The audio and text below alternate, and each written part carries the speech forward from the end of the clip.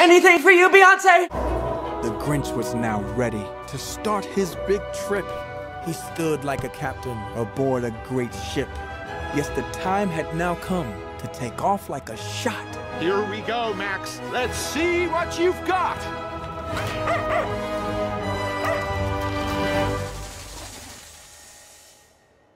What? Max?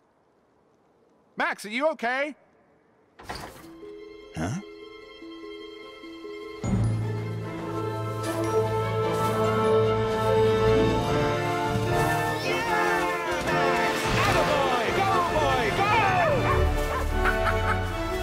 Down the Grinch came on his great fateful ride toward the good homes of Whoville and the Christmas inside.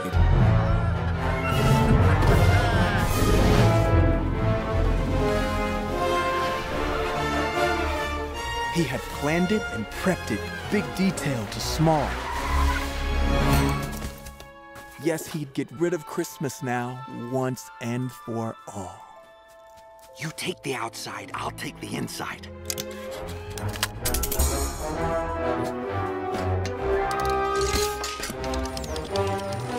House number 1.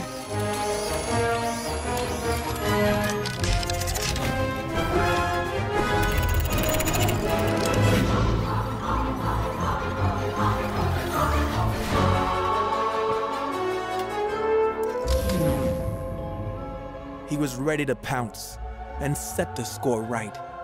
He'd make up for the past, and he'd do it tonight. Okay, now let's steal Christmas. He swept up their presents with the speed of a whiz, and he knew he'd cause sadness. Only theirs now, not his.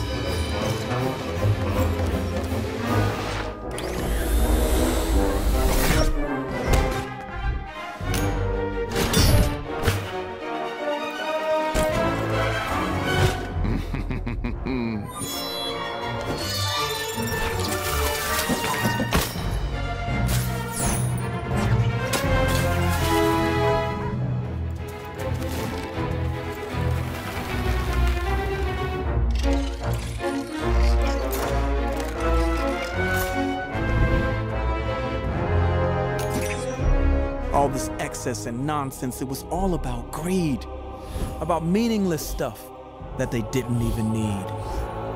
Yeah.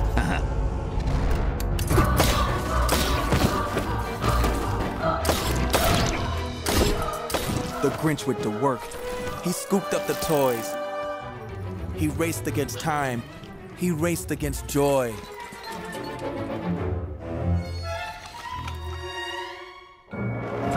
He hit a few snags as he made his way through. An angry orange cat and a sleepwalking who.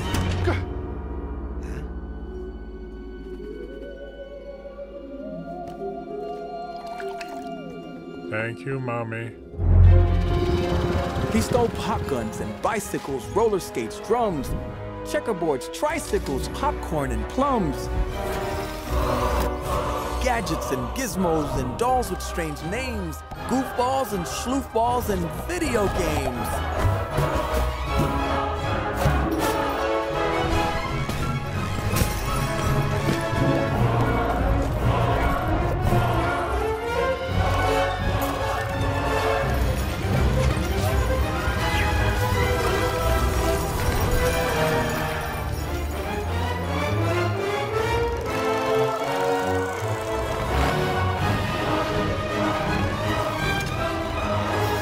And he swiped, and he poached. Yes, the stealing was on. And this day that he hated, well, he made it be gone.